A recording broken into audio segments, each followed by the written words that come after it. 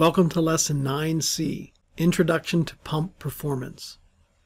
In this lesson, we'll discuss some pump terminology. We'll look at the differences between positive displacement pumps and dynamic pumps, review some other pump terms, introduce pump performance curves qualitatively, and do some example problems. First, the introduction and terminology. Pump is a general term used for any device that adds mechanical energy to a fluid. For liquids, we call them pumps, but for gases, we usually call them fans, blowers, or compressors, depending on pressure rise and volume flow rate. In general, a fan has low pressure rise but high volume flow rate, a blower has medium of both, and a compressor has high pressure rise with low volume flow rate. Now let's talk about the distinction between the two basic types of pump: positive displacement pumps and dynamic pumps. PDPs are pumps where fluid is sucked into a closed volume and then the fluid is pushed out. Dynamic pumps, on the other hand, have no closed volume. Instead, they have rotating blades, called impeller blades, that supply energy to the fluid. We'll discuss positive displacement pumps, or PDPs, first. Your heart is a great example of a PDP. Blood is sucked into the left and right ventricles as they expand, and there are valves that open and close as necessary. And then when these muscles contract, blood is pushed out, either into the pulmonary artery or the aorta. Again, there are valves that open and close appropriately. Engineers have designed artificial hearts that are also PDPs. Here's an example of one that uses compressed air. Air comes in externally. When air is pumped into this bladder, it pushes blood out. And when the air is sucked out of the bladder, it draws in. There are mechanical valves that replace the natural valves in the heart. This is similar to a bellows that you can use to blow air on a fire. There are many other examples of positive displacement pump designs. Bicycle pump tire is one kind for compression of air, and an old-fashioned water pump is another of PDP, for an incompressible liquid like water. There are various other designs of pumps that are positive displacement pumps. This one's called a peristaltic pump. Uses little wheels to flatten out a plastic tube, and this chunk of liquid gets expelled out from the pump. This is a 3-lobe rotary pump, where again, fluid is drawn in into some kind of a closed volume and then pushed out. A gear pump or a double screw pump performs similarly, where the fluid is drawn into these little volumes and then expelled. It's actually very simple to predict the volume flow rate of a PDP. Let's consider a simple 2-lobe rotary pump. We define the volume of one of these lobes as this pink fluid here, or this blue fluid here. This part spins counterclockwise. This part spins clockwise. And we can easily analyze how this draws the fluid in and pushes it out. We drew this in our textbook to illustrate at 4 different angles of these rotating shafts. As this shaft spins this way, it draws the blue water into this lobe and then continues around, and it stops at the top at 180 degrees. Meanwhile, the pink fluid has already been drawn in, and as this spins counterclockwise, it pushes that volume out. You can see that this volume is the next one to be pushed out. In this manner, it pushes out some red fluid, then some blue fluid, then some more red fluid coming from here, etc. For a given rotation rate, which we call n dot in RPM of the pump shaft, we can calculate the volume flow rate, assuming there's no leakage through these small gaps. We illustrate this in the following example problem from our textbook. A 2-lobe rotary positive displacement pump, similar to what we just shown, moves this volume of motor oil in each lobe volume V lobe, where from the previous diagram, the volume of this pink fluid is V lobe, as is the volume of this blue fluid. Let's calculate the volume flow rate of oil for the case where n dot is 900 RPM. We assume that the flow is steady in the mean, there are no leaks, and the oil is incompressible. If you study this figure and think about it, for half a rotation, 180 degrees, n equals 0.5 rotations, and the total volume pumped out during that time is 2 V lobe, one pink chunk that is just coming out here, and a blue chunk that came out before the blue chunk that we're drawing here. In other words, here, here, and here, that blue chunk has gone through. So a volume of 2 V lobe is pushed out in half a rotation. Once we figure that out, the volume flow rate is n dot, what we call V closed, 2 lobe volumes, over the number of rotations. In our case, 900 rotations per minute is n dot. 2 times V lobe are discharged per half a rotation, and this gives us 1620 cubic centimeters per minute. If there were leaks in the pump, the volume flow rate would be lower. And notice that density never appeared in the analysis. However, the higher the fluid density, the higher the required shaft torque and brake horsepower to push that fluid through. if you think in terms of dimensions like I like to do. N dot has dimensions of rotation per time, where rotation is really a non-dimensional quantity. V closed is a volume, and N is the number of rotations, which gives us volume per time, or volume flow rate, as we also show with units. The other main type of pump, or classification of pump, is dynamic pump. Dynamic pumps do not have closed volumes. Instead, they have a spinning impeller blade or rotor blade that transfers kinetic energy and momentum to the fluid. There's three main types of dynamic pumps: centrifugal, axial, and mixed flow. These are sketched here. For a centrifugal flow pump, fluid enters axially and discharges radially. For an axial flow pump, the flow comes in axially and discharges axially in the same direction. Your standard house fan is of this type. And then mixed flow pumps have fluid entering in axially but discharging at some angle between axial and radial. Of these, centrifugal pumps are the most common and are recognized by their scrolled snail-like casing. Here's some typical centrifugal air blowers with their characteristic snail-shaped scroll. The water pump in your car is typically like this, but for water. Here are front and side views of a typical centrifugal pump. These have backward inclined blades. In some other designs, the blades are straight or even forward inclined. With a PDP, we had these closed volumes and we easily calculated the flow rate. For a dynamic pump, it's much more difficult. We have to use equations of conservation of mass and angular momentum to analyze the flow and the performance of the pump.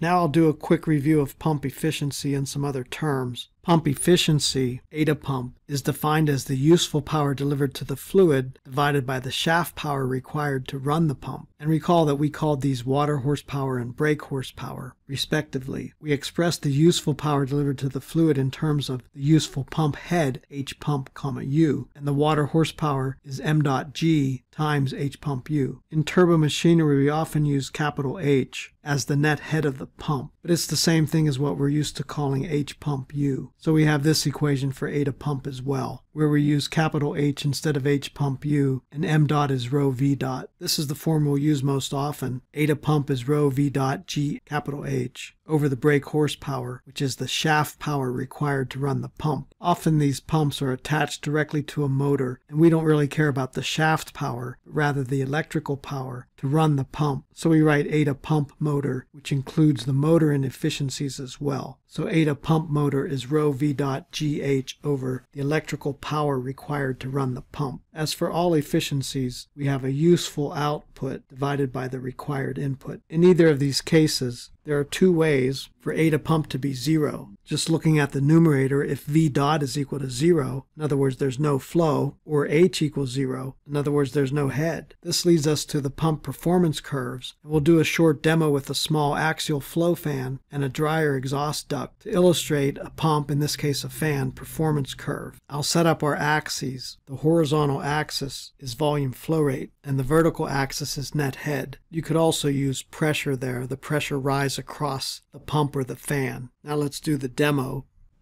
If this fan is not connected to any kind of pipe and it's running, it's not doing any useful work on the pipe system. When the head is 0 and there's a large volume flow rate, our pump performance is at this point. In other words, V dot is a maximum when H is 0. People call that the free delivery point.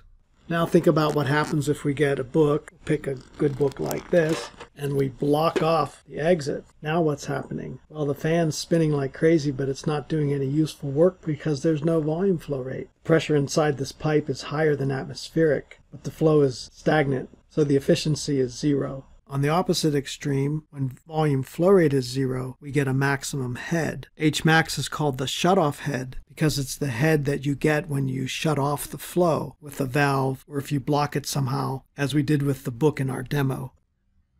If we connect it to a pipe system, it's now doing some work and has some volume flow rate, and then there's some efficiency for the fan. There's a head loss through this pipe, or in terms of a fan, it's a pressure drop. We can vary the head. We can make that pressure drop smaller by making the pipe smaller length. And the curve typically looks like this, where it starts at H max, the shutoff head, when there's no flow rate, and head decreases all the way to 0 at the maximum flow rate or the free delivery. At either of these extremes, the efficiency is 0 because, as I pointed out, eta has both h and v dot in the numerator. So if either of these is 0, our efficiency is 0. And the efficiency curve typically looks like that. The blue curve is the head curve, and the red curve is the efficiency curve. At some length of the pipe, there will be a maximum efficiency point where we get both a head loss and a volume flow rate.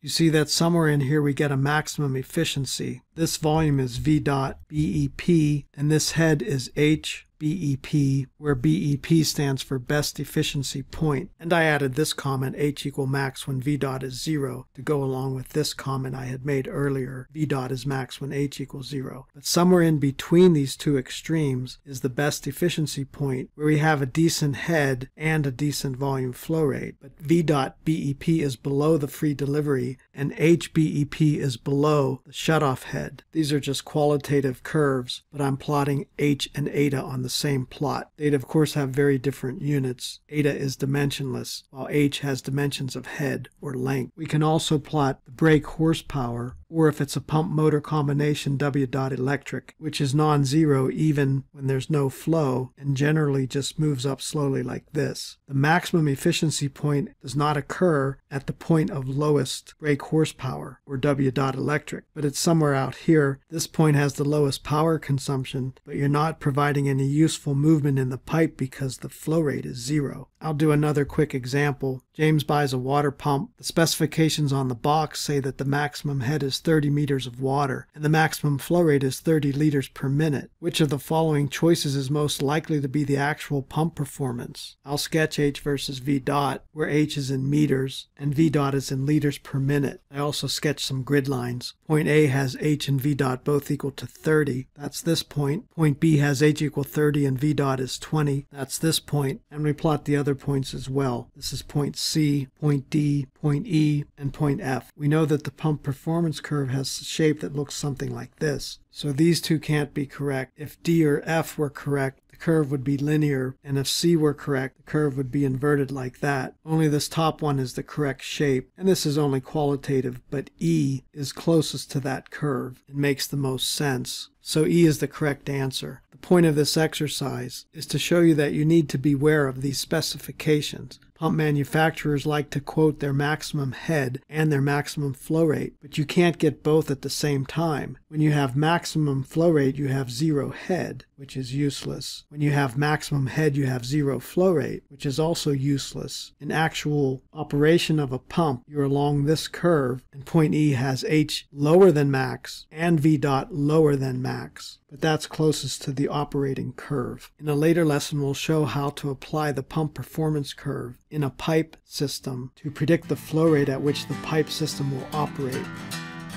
Thank you for watching this video. Please subscribe to my YouTube channel for more videos.